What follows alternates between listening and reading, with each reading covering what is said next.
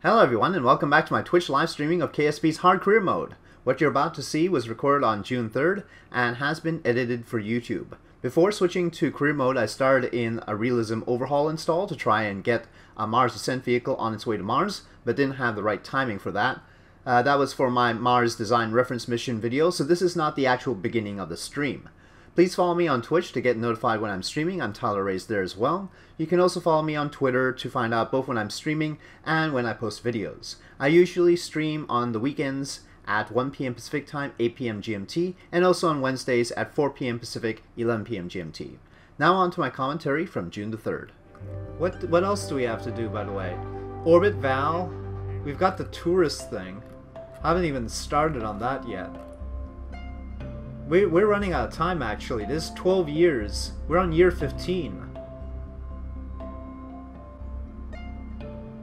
Build a new orbital station around Joule. We sort of just got done with that, didn't we? Maybe a better one would be able to rescue Sidri.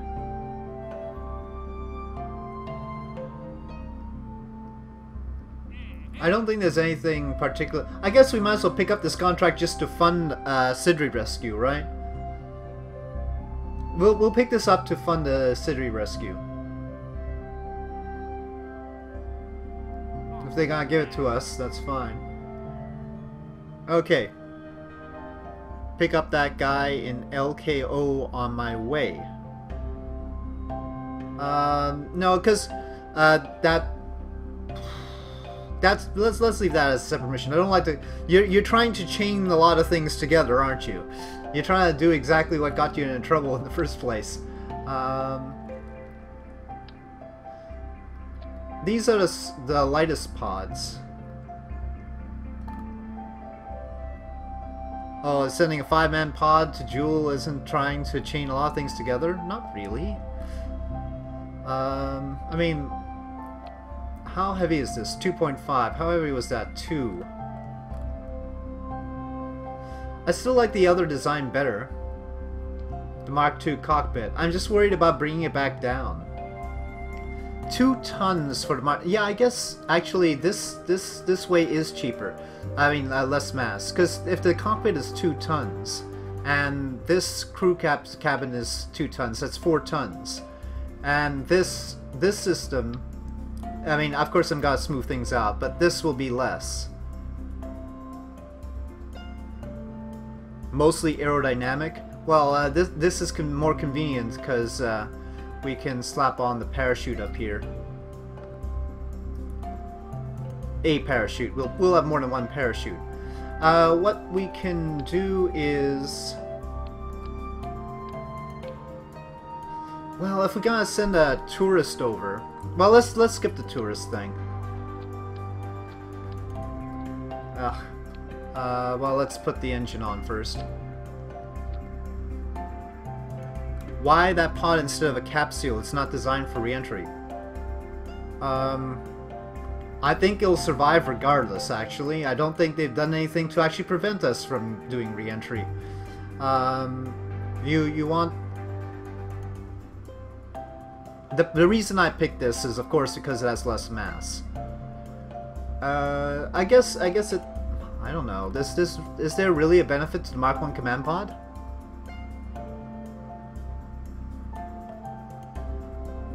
Let me check how much Delta V this has.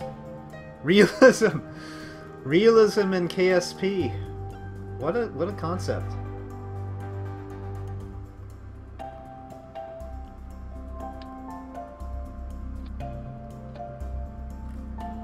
I don't know, I think this is pretty aerodynamic. What do you think?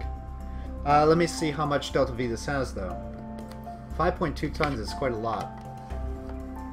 2,911 Delta V. Then we'll leave this canister in Joule orbit. This will be out of most of its fuel.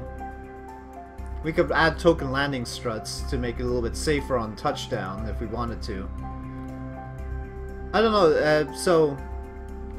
You're getting less and less kosher with your clipping. I just want to rescue the Kerbal. So I don't want to like, have too much fuss. And then we can use this for tourism, can't we? Yeah, that if this works, this could be used for tourism. I can what you got? Service mod. That's the thing with the service module having that glitch. It's really annoying. Service bay. It's really annoying. I guess we'll go with this. Are the fairings make my bulky, awkward stuff more slippery in the... Give me your pitch for why fairings are bad. Okay. Well, we could conceivably put a fairing here. But then this... We don't... Do we have 2.5 meter fairing? We'd need one. Okay, so 2.5 meter fairing. This currently has 5.8 tons.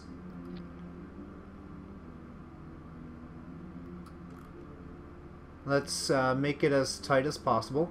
That's as tight as possible. 7.6 tons. Oh, hello, Devin. Sorry. Well, you... okay, yeah. Okay, hi. Wondering why I need monopropellant. Usually just lower thrust on the engine if you want to fine-tune, unless you're docking. I like to get pretty darn close to my Kerbals when I'm trying to... Well, we could dock, actually. Yeah, I guess we... Well, of course we don't have to dock. 2,528. That's still enough for a dual return. But you know what? We should probably dump the RCS. We'll put the RCS on the transfer stage. I mean this portion. I don't know. I don't want to carry the RCS back with me. We do need solar panels though. Are you gonna land on Kerbal? I have to return this back to Kerbal. This is a rescue vehicle. So we're trying to rescue our Sidri around Lathe.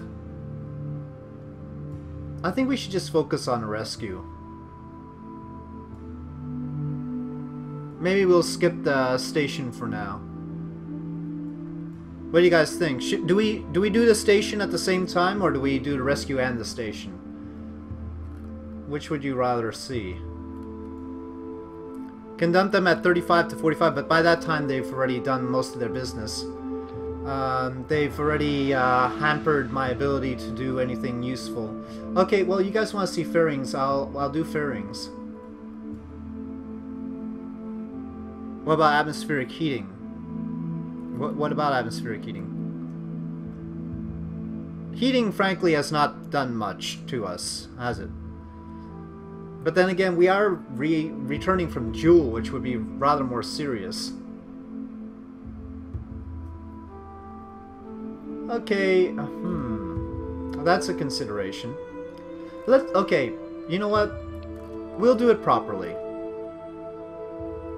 Yeah, okay, I think you guys have sort of pseudo-convinced me to do this properly. Let's make it look like a proper, realistic mission. Command pod. Heat shield, even. With standard parachute. That's pretty heavy. Let me unlock this one. Let's do sort of a Gemini thing. Oh, no, that's bigger than I wanted.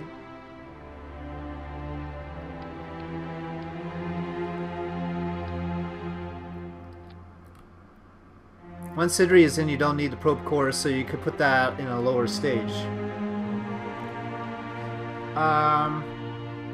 Yeah. But this isn't too heavy, is it? It's 0.2 tons. Let me see how much Delta V this has. Probe core up top with batteries sunk into it. Then 4 solar panels. Wasn't that just what I did before I started this, man? I thought that was pretty much where I started off with, and then I decided to go this route. Speaking of solar panels, though, we'll get those on. Yeah, that's the thing. I would like this to be able to do the tourist missions, though.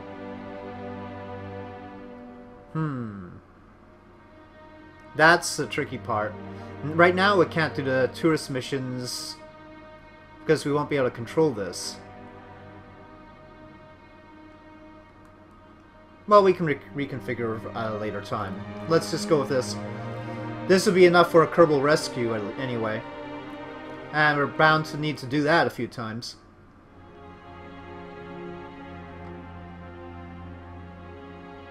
Tuck the RCS into the pod a little bit. You think it'll look right?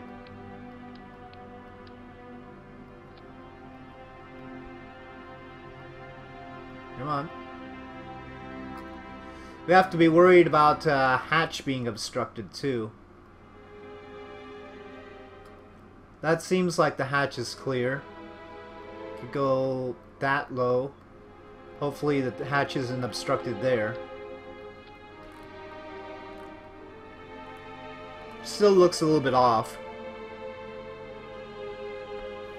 Use tweak scale. We are doing stock, right? Yes. Let's remind everybody, this is stock. Okay, I need to calculate the delta V on this thing. Oh, we need some actual. Let's we don't need that much. We do need the actual RCS ports. 2,400. I think that should be good enough. We do have to transfer out of Lathe and then transfer back to our regular scheduled programming. Okay. I don't know if I need one of these. I don't see that as being a thing. Now, really, all of this is going to be hanging out together until we get the Kerbal. So I'll put an advanced inline stabilizer here.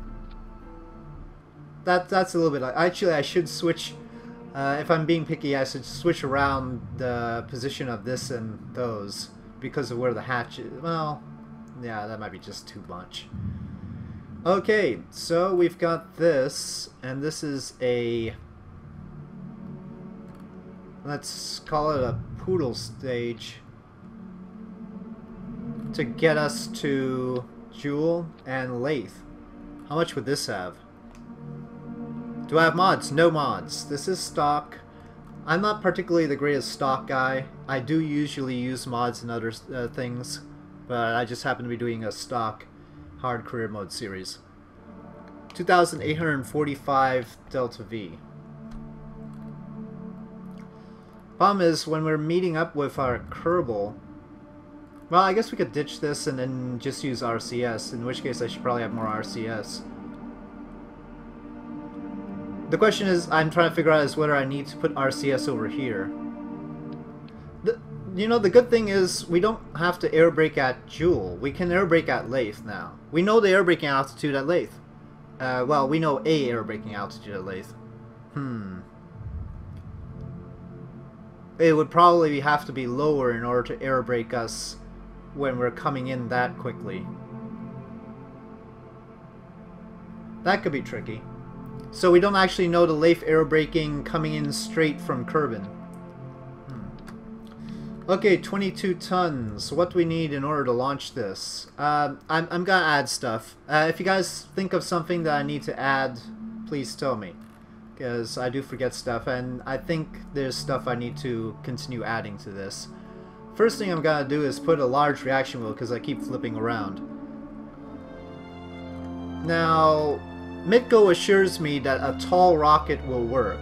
Mitko, are you still confident in that? If we build this as a tall rocket, we aren't gonna have horrible problems. I recall you said two of these reaction wheels like this. Maybe we should design a standard launcher now. I mean, it's been a while. I've sort of not gotten a good standard launcher for heavy payloads. Test a tall one for science. Noodle science. Okay, well, yeah, I guess we can test, but we should make it as legit as possible, as stable as conceivable. This intra-stage needs to be a little bit shorter. Yeah, I could use my technique to shorten it. I was thinking about that. The usual fuel lines one side, struts otherwise. Might produce a roll, but I don't think it's gonna be a problem. That doesn't look too bad. Well. Okay, well, let's go with it for now. If I had the large controller, or the 2.5 meter service bay, I'd try to bring this back down, I think. But we don't have such things. We will put SRBs, by the way, don't worry. But we have to do this first. You talk about struts up and down? That I've done. I mean, before. If you want to do that again. I don't think it's strictly necessary or help. Well, could be helpful for stability. Let's see how it looks, though. It'd have to be on the outside of it. So that's 2,197. Call it 2,200 and it'll be fine. It'll prevent noodle? Okay. You make it with thrust weight of 1, then add SRBs. Yeah, well, yeah, that's true. We are going to be using SRBs right away, huh? The reason I did this, of course, is because someday we will have, we'll have the big landing struts, and then I can put them on here and land this sucker if we get the large controller. So this could be a landable stage. That could be too, if we extend it a little bit. But you make a good point that we could use SRBs and then... Let me see what the delta V of this stage is right now, and then I'll think further. Only 1,541. 1,689. So, by adding 8 tons of fuel, we added about 170 meters per second delta V. So not much. And if we add more fuel, it's just going to be diminishing returns from here. So I don't think I need to add more fuel to this stage. We could add the boosters, though. Do I have the stock bug fix? I've got most of them. Which one are you referring to specifically, so I know what you're worried about? The boosters are massive. How long do they burn? They burn for...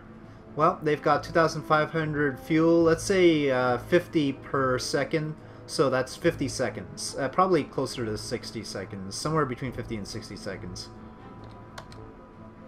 Yeah, I've got the... The only stop bug fix module I don't have is the symmetry action one. But, okay. Well, I'll take your advice. Let's do both. Let's fuel limit and thrust limit. Maybe developers aren't fond of the cup half full versus empty discussion. Okay, well then they should have made it impossible to reduce the solid fuel in them by half, alright? I mean, why can we tweak this to 4.0 out of 8? Beats me. Now below this entire rocket put a stage of twin bore with 2 extra mainsails and then 4 more kick packs. Decouple the boosters while they still have some fuel for that effect? Let's not. I've already made some concessions to realism here. I think I'm done on that score. Okay, so we need 3,238 thrust. Let's say I limit this to... Come on, give me 80%. Oh wait, I saw it. Come on, 80%. Yep, that'll give it to us. Fins. Now you say fins, huh? I thought we had deal with just the reaction wheels. Let me save this for heaven's sakes. Let's say multi-purpose rescue. Let's just call it that.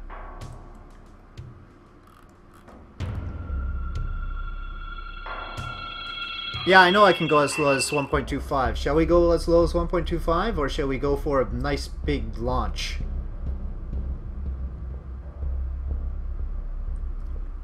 That's 1.21.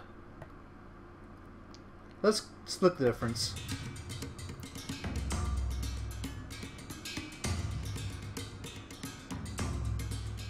The center of lift always annoys me. You can see it's not even on the vehicle right now.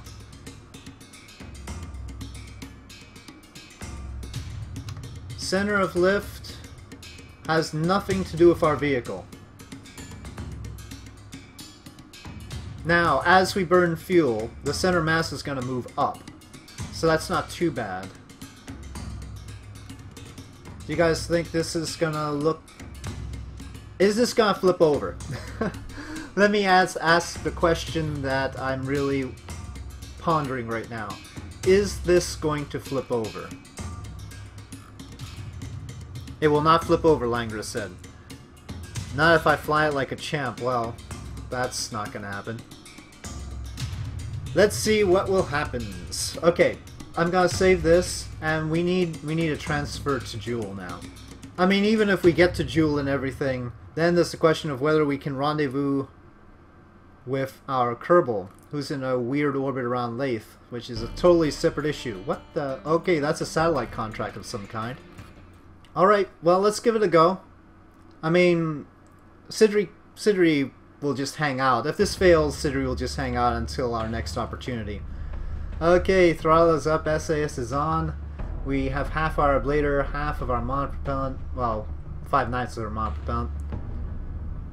Just found out before you get too hasty and time warp to you should wait 10 seconds because the specific... Okay, we'll go for launch. 5, 4, 3, 2, 1...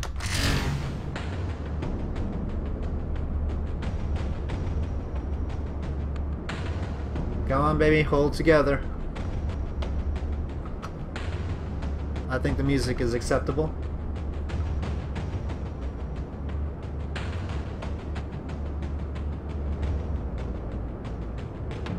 I think... whoa. SAS off. SAS was not playing friendly right there.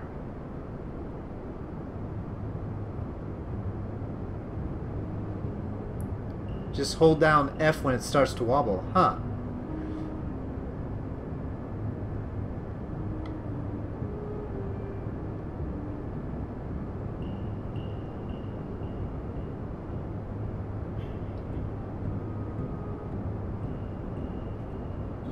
We should be rotating a little bit faster, but I'm a little bit worried too. Okay, set. Oh, those went off nicely. That was a nice set. And let's see if SAS can hold it now. No, it can't. You say hold down F. Okay. I could just toggle SAS.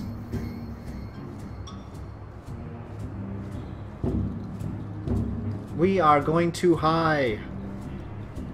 Oh, fudge. Stop it, stop it, stop it. No. I'm gonna have to force rotation here now.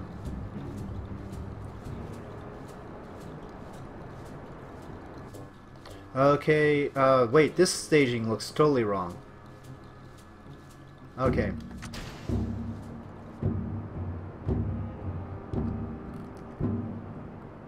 Okay, we didn't flip. We had other problems, but we didn't flip.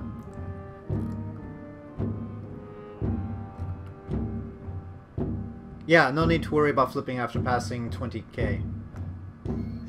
Or thereabouts, anyway.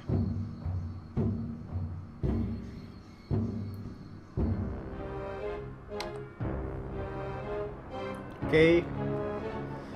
Seems like we're going okay here.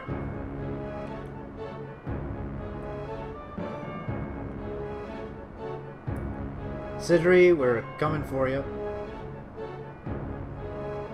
Slightly vibrating in place, yeah. I assume that's alright. I assume that's not an indication that's gonna fall apart. I mean, of course I've had that with other rockets as well. I've never quite decided whether that's a bad indication or it's just sort of an effect.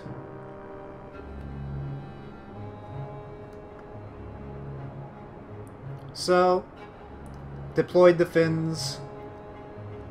I really tried to avoid fins as much as possible, but here we are, using fins.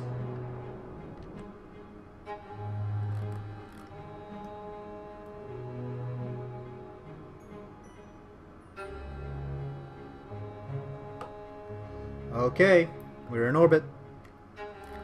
Yeah, this could lift more to orbit. Very much so. We'll be using quite a lot of this fuel for our transfer. Yep, I'd say... What was our... I mean, we aren't recovering it. That's why I thought about recovering, right? Because we actually have a lot of margin. This could lift 30 tons, I'm sure. It's cheaper to coast to apoapsis. I was under the impression it's better to burn outright. Only if you're not burning radially. The best thing is to do one continuous burn as long as you're continually headed prograde. If you have to burn radially in order to continue the burn, then that is not as efficient as burning at apoapsis. Just shutting off and burning at apoapsis. Maybe you can get rid of the fins on the second stage. Maybe. You know what? The reason I have... Well, we'll see. We'll see.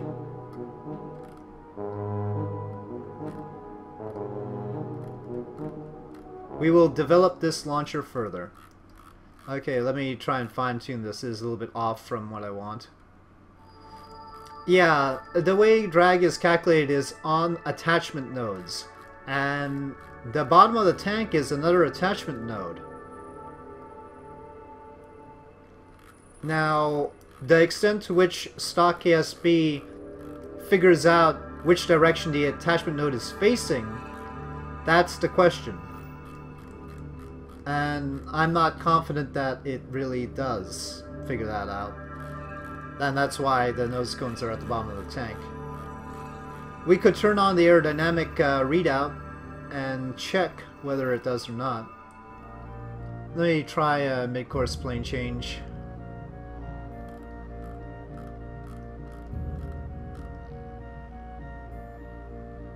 Well, that'll do the trick.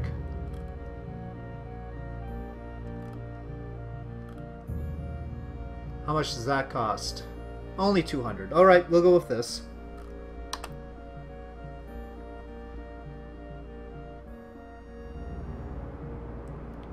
Apparently the new arrow is strange. Yep. No, I mean, it's not that strange. Actually, FAR for a long time had the same thing. Newer versions of FAR made adjustments to that. It's possible to launch a cannonball into orbit. Yeah. As Grisbeth said, cannon big enough, tower tall enough. Yep. Okay, that's the end of that stage.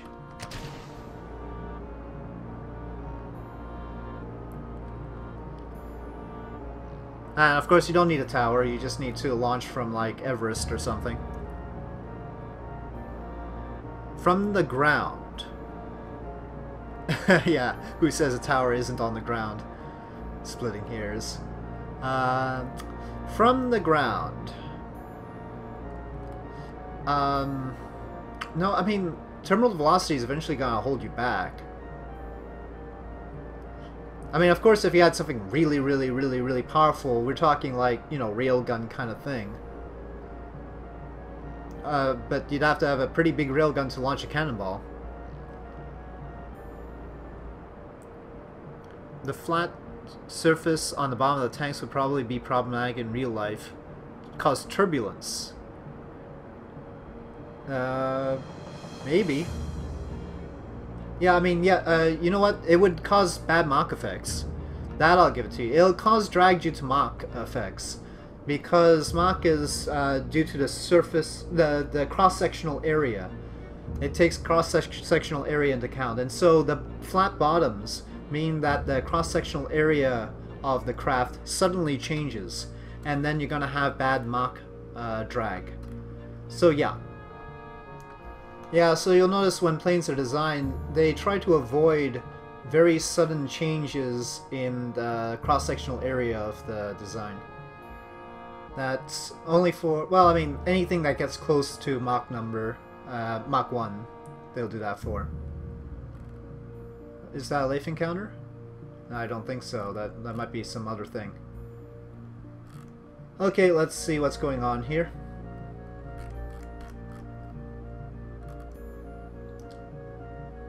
That's hitting something. Tylo. That's hitting Tylo.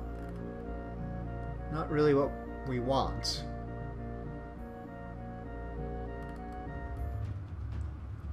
Lathe is not hanging out there. I guess we could target Lathe right now, can't we? Okay, Lathe. What's up? I think the Tylo encounter, it just wants to take into account the Tylo encounter and totally ignore... Oh, there's Lathe. Okay, we'll do that.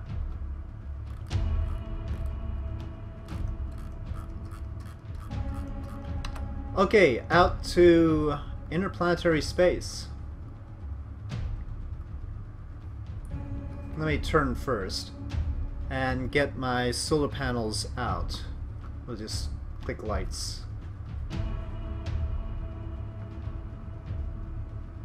Reason I'm turning first is because it gives us good orientation for the sun, I think. Okay, we are now in interplanetary space. Do we still have a Lathe encounter?